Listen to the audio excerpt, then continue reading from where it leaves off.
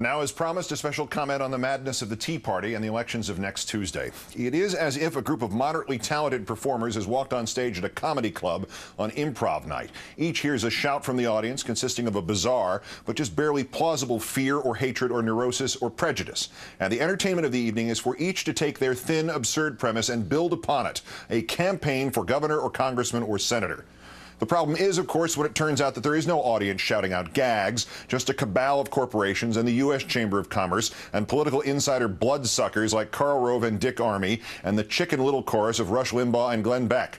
And the instructions are not to improvise a comedy sketch, but to elect a group of unqualified, unstable individuals who will do what they are told in exchange for money and power and march this nation as far backward as they can get. Backward to Jim Crow, or backward to the breadlines of the 30s, or backward to hanging union organizers, or backward to the trusts and the robber barons. Result? The Tea Party. Vote backward. Vote Tea Party. And if you are somehow indifferent to what is planned for next Tuesday, it is nothing short of an attempted use of democracy to end this democracy, to buy America wholesale and pave over the freedoms and the care we take of one another, which have combined to keep us the envy of the world. You do not think your freedom is at stake next Tuesday? The Tea Party and Republican candidate for senator from Nevada, Sharron Angle, just decried divorce and Social Security as some of this nation's, quote, wicked ways. Mrs. Angle also compared rape to, quoting, lemon in a lemon situation in Lemonade. She would deny an abortion even to a teenage girl who had been raped by her own father. The Tea Party and Republican candidate to be the only congressman in Delaware, Glenn Urquhart, said there is no problem that abortion can't make worse. I know good friends who are the product of rape. Mr. Urquhart also says he does not believe the phrase separation of church and state was said by Thomas Jefferson. He thinks it was Hitler. The next time your liberal friends ask you about the separation of church and state, ask them why they are Nazis. The Tea Party and Republican candidate in the Ohio 9th, Rich Ayotte, not only ran around in a Nazi uniform celebrating their military tactics, but implies he is a veteran, and as late as this March listed his occupation as soldier, even though the volunteer militia to which he belongs has never been called, will never be called to any active service in the 29 years in which he has belonged to it. Mr. Ayotte now claims Mr. Boehner is campaigning with him over the final days. It's more than just dress up. They mean business, literally. The Tea Party and Republican candidate for New Jersey's 3rd House seat, Jon Runyon, defended corporate tax loopholes. Loopholes are there for a reason. They are to avoid people from really having to pay too many taxes. The Tea Party and Republican candidate for the Senate in West Virginia, John Racy, explained, quote, I made my money the old-fashioned way. I inherited it. I think that's a great thing to do. I hope more people in this country have that opportunity as soon as we abolish inheritance tax in this country. The inheritance tax applies only to estates larger than $3.5 million. For the 99.8% of Americans not affected by the estate tax, there is the minimum wage, which Mr. Racy also wants abolished. Or there is Social Security. The Tea Party and Republican candidate in the Indiana 9th, Todd Young, says Social Security, as so many of you know, is a Ponzi scheme. The Tea Party and Republican candidate in the Wisconsin 8th, Reed Ribble, disagrees. Social Security is, in fact, a Ponzi scheme. The Tea Party and Republican candidate in the Arizona 8th, Jesse Kelly, wants to resurrect President Bush's scam to transform Social Security into private investment accounts so the government can force you to spend part of your paycheck on Wall Street commissions and so that market manipulators can wipe out your retirement money. The Republican candidate in the Wisconsin 1st, Congressman Paul Ryan, has a more sophisticated plan. Personal investment Social Security, guaranteed dollar for dollar by the government. A fiscal fountain of youth until you find out its cost. Ryan would pay for it by taxing the health insurance you get from your employer. If you are not employed, Mrs. Angle of Nevada says unemployment benefits can neither be increased or extended because that has caused us to have a spoilage with our ability to go out and get a job. There are jobs that do exist. That's what we're saying, is that there are jobs. The Tea Party and Republican candidate for senator in Alaska, Joe Miller, says this is academic because unemployment insurance is unconstitutional. His own wife received unemployment insurance after losing a temp job he got for her. Mr. Miller also called Medicaid unconstitutional. It proved his entire family had received Medicaid funds. Mr. Miller also claims Social Security is unconstitutional, yet hypocritically he says it should still be paid out, and then the entire issue dumped into the laps of the states. The Republican and Tea Party candidate for senator in Colorado, Ken Buck, would not stop at butchering just Social Security. Would a Veterans Administration hospital that is run by the private sector be better run than by the public sector? In my view, yes. The Tea Party and Republican candidate in the Pennsylvania 4th, Keith Rothfuss, has promised to overturn anything the Supreme Court decides with which he disagrees. Congress's ultimate weapon is funding. If the Supreme Court rules you have to do something, we'll just take away the funding for it. Back in Nevada, Mrs. Engel decries health care reform and also health care itself. Everything that they want to throw at us, she says, is now covered under, quote, autism. As to educating those children, Mrs. Engel will not pay for. Mr. Buck of Colorado waxes nostalgic. In the 1950s, we had the best schools in the world, and the United States government decided to get more involved in federal education. Well, since we've made education worse, we're going to get even more involved. In Ken Buck's America of 1957, fewer than 1 in 5 black children graduated high school. Fewer than half of white children did. To the Tea Party and Republican candidate in the California 11th, David Harmer. Mr. Buck is a wild-eyed liberal. Mr. Harmer once advocated eliminating public schools altogether and returning education into this country into where it was before 1876. People acting in a free market found a variety of ways to pay for a variety of schools, serving a variety of students, all without central command or control. And without girls, blacks, or even the slightest chance you could go to college. The Tea Party and Republican candidate in the Virginia 11th, Keith Fimian, is not so sure we need a federal bureaucracy for education. The Tea Party and Republican candidate in the Florida 2nd, Steve Sutherland, wants to defund the Department of Education because we can't afford it.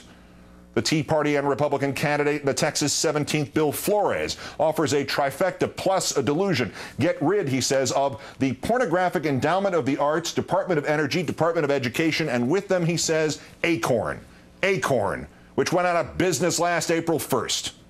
The Tea Party and Republican candidate in the Arizona 5th, David Schweikert, is passionately, he says, trying to eliminate the Department of Education because it's, quote, unconstitutional.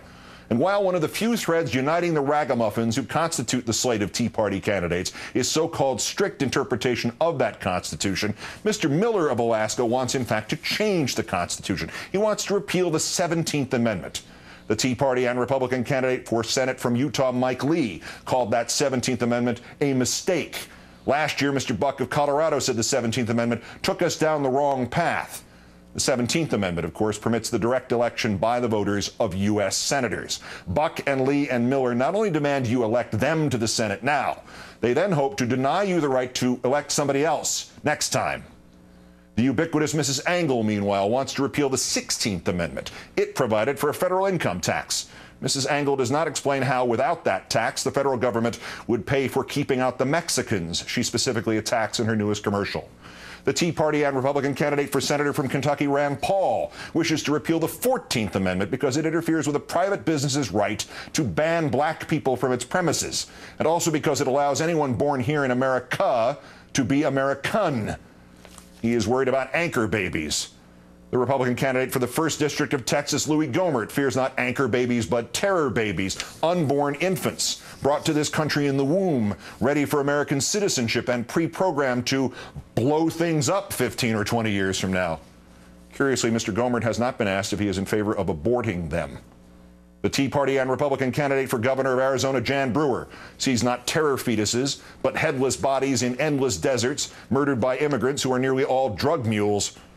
The Tea Party and Republican candidate for governor of Colorado, Dan Mays, believes a bike-sharing program is part of a plot to turn Denver into a metropolis run by the United Nations. The Tea Party and Republican candidate for Senate from Delaware, Christine O'Donnell, believes she was cleared to read secret classified documents about China because she's been working for nonprofit organizations for the past 15 years. She also believes China is plotting to take over the United States, and the first evidence of this is that, quote, China is drilling for oil off the coast of Florida. This fear of the Chinese clearly does not extend, though, to the Tea Party and Republican candidate for Senate from Illinois, Mark Kirk. One day, he held a fundraiser with American businessmen in China. The next day, he voted against closing tax incentives for outsourcing American jobs to places like China.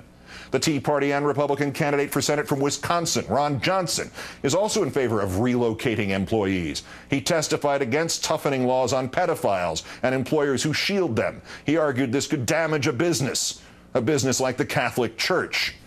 In Utah, the anti-bailout Senate candidate, Mr. Lee, insists on not raising the liability limits for the next BP from $75 million to $10 billion. You have a set of settled expectations that you give to a business when it decides to make an investment in this. Our country benefits from this type of activity. Asked by the Salt Lake City Tribune if that's a kind of bailout, if it leaves taxpayers on the hook for part of the damage, Lee admitted, well, yeah, probably does. Mr. Paul of Kentucky called the nationwide pressure on BP to increase its damage payments un-American. He is also opposed to federal mine safety regulations. The bottom line is, I'm not an expert, so don't give me the power in Washington to be making rules. You are here, and you have to work in the mines. You try to make good rules to protect your people here. If you don't, I'm thinking that no one will apply for those jobs. Mr. Paul's admission that I'm not an expert does provide one of the few dovetails of this campaign. It matches nicely with Mr. Johnson of Wisconsin, who refuses to offer any specifics about his plan to deal with homeless veterans. He says, quote, this election is not about details. Details have proved devilish for the Tea Party and Republican candidate for the 2nd District of Virginia, Scott Ridgell. He campaigned against the stimulus bill, including the Cash for Clunkers program. Mr. Ridgell is an automobile dealer and made hundreds of thousands of dollars from the Cash for Clunkers program. The Tea Party and Republican candidate in the Missouri 4th, Vicky Hartzler, says she and her husband are just small business owners. We just want the government to leave us alone, she said. Hartzler and her husband have a farm. In the last 14 years, that government, they want to leave them alone, has given them subsidies totaling $774,000. Mr. Racy of West Virginia told the Associated Press that America is in an industrial coma. He blamed the restrictor plate that is a bloated federal government. I can't think, he added, of very many times when a government agency has helped me. The companies Mr. Racy owns have received $2.4 million in contracts from the federal government since 2000 and $32 million in contracts from the state government since 2000. Back in Colorado, Mr. Buck apparently thought he was just speaking to a campaign worker when he self-exposed his hypocrisy. In fact, he was talking to a Democratic operative with a recorder in his pocket. Out of the blue, Tea Party nominee Buck blurted, quote, will you tell those dumbasses at the Tea Party to stop asking me about birth certificates while I'm on the camera? God, what am I supposed to do? The contempt of Mr. Buck towards his own Tea Party extends in many cases to reporters and thus by proxy to actual citizens. For instance, the Tea Party and Republican candidate for governor of Maine, Paul LePage, threatened to punch a radio reporter. The Tea Party and Republican candidate for governor of New York, Carl Palladino, threatened to take out a reporter from the most conservative newspaper in any major American city. A spokesman told the reporter that he was now off the Palladino mailing list, which has in the past consisted of emails featuring racism, pornography, and bestiality. Mr. Miller's private security guards in Alaska detained and handcuffed one reporter and threatened to handcuff two more without any legal right to do so at an event at a public school. The security company was operating with an expired license. Its chief has links to extremist organizations, and the defense was that the guards didn't know the individual was a reporter, which implies it would have been just dandy to handcuff an ordinary citizen. Ms. O'Donnell threatened to sue a Delaware radio station if it did not destroy the videotape of her interview there. When she did not like a question, she snapped her fingers at her own press aide, then shoved him. The campaign manager threatened to crush the radio station if it did not comply with them. The Tea Party and Republican candidate for the Senate from Florida, Marco Rubio, dreams more of deportation than of crushing. He said in March, quote, there are millions of people in America that hate our country, so why can't we just do a trade? We'll send you Sean Penn, Janine Garofalo, and Keith Olbermann, and you can send us people that actually love this country. This, incidentally, carries with it a tinge of irony. I don't know that any of his opponents has ever accused Mr. Rubio of not loving this country. He just doesn't love a lot of its people. And the person they all love the least is, of course, the president. The Tea Party and Republican candidate for Congress from the Florida 22nd, Alan West, had to leave our military after threatening to kill an Iraqi he was interrogating in Iraq. Now he claims to have a higher security clearance than does the president. Mr. West also told his supporters that they could defeat his Democratic opponent by making the man afraid to leave his own home. And the Tea Party and Republican candidate for the House from the Michigan 7th, the ex-Congressman Tim Walberg, wants to blackmail the president into showing his birth certificate to Rush Limbaugh. He figures he can extort this from President Obama by threatening to impeach him. You are willing to let these people run this country? This is the America you want? This is the America you are willing to permit? These are the kinds of cranks, menaces, mercenaries, and authoritarians you will turn this country over to? If you sit there next Tuesday and let this happen, whose fault will that be? Not really theirs. They are taught that freedom is to be seized and rationed. They can sleep at night having advanced themselves, and they're puppeteers, and to hell with everybody else. They see the greatness of America not in its people, but in its corporations. They see the success of America not in hard work, but in business swindles. They see the worthiness of America not in its quality of life, but in its quality of investing. They see the future of America not in progress, but in revolution to establish a kind of theocracy for white males, with dissent caged and individuality suppressed. They see America not for what is nor what it can be. They see delusions, specters, fantasies. They see communists under every bed and a gun in every hand. They see tax breaks for the rich and delayed retirement for everyone else. They fight the redistribution of wealth, not because they oppose redistribution, but because their sole purpose is to protect wealth and keep it where they think it belongs, in the bank accounts of the wealthy. They want to make the world safe for Bernie Madoff. But you know better. If you sit there next Tuesday, if you sit there tomorrow and the rest of this week and you let this cataclysm unfold, you have enabled this.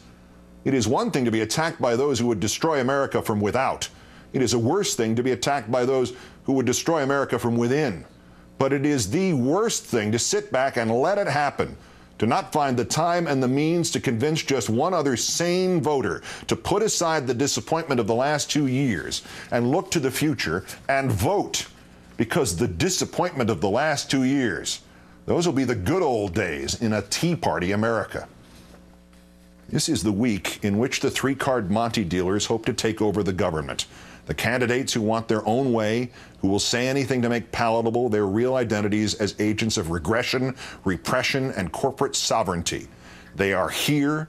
They have energized the self-serving and the greedy and the proudly ill-informed. And if no other fact convinces you of your obligation to vote and canvass and phone and even drag to the polls the most disheartened moderate or Democrat or liberal or abandoned Republican or political neutral to vote for the most tepid of the non-insane candidates, if no other detail hands you that spark of argument with which to invigorate the apathetic, you need only commit to memory the words of Stephen Brodin and Sharon Angle. She can run from reporters, but she cannot run from this quote from January and all the horror and insurrection it implies. Thomas Jefferson said it's good for a country to have a revolution every 20 years. I hope that's not where we're going, but you know, if Congress keeps going the way it is, people are really looking towards those Second Amendment remedies. Sharon Angle, too subtle for you? Second Amendment remedies? Guns instead of elections? Too implicit? Fortunately, to our rescue, to the speeding of the falling of the scales from our eyes, comes the Tea Party and Republican nominee for the 30th Congressional District of Texas, Pastor Stephen Brodin. Our nation was founded on violence, he said, on tape. Was armed insurrection, revolution an option in 2010? The option is on the table. I don't think that we should ever remove anything from the table. However, it is not the first option. Thank you. The attempt to overthrow the government of the United States by violence is not the Tea Party's first option. Next Tuesday is the first option. The words are those of Nedrick Young and Harold Jacob Smith from the screenplay from the movie Inherit the Wind. As the attorney for the man on trial for teaching evolution, Spencer Tracy cuts to the gist. Fanaticism and ignorance is forever busy and needs feeding, and soon, Your Honor, with banners flying and with drums beating, we'll be marching backward through the glorious ages of that 16th century when bigots burned the man who dared bring them enlightenment and intelligence to the human mind. The angered judge replies, I hope counsel does not mean to imply that this court is bigoted. The attorney mutters, well, Your Honor has the right to hope. The judge warns, I have the right to do more than that. The attorney explodes. You have the power to do more than that. And you have the power to do more than that. Good night and good luck. Ladies and gentlemen, live from Las Vegas, here now is Rachel Maddow. Rachel, good evening. Good evening, Keith. Thank you. And good evening, everybody. watching at home.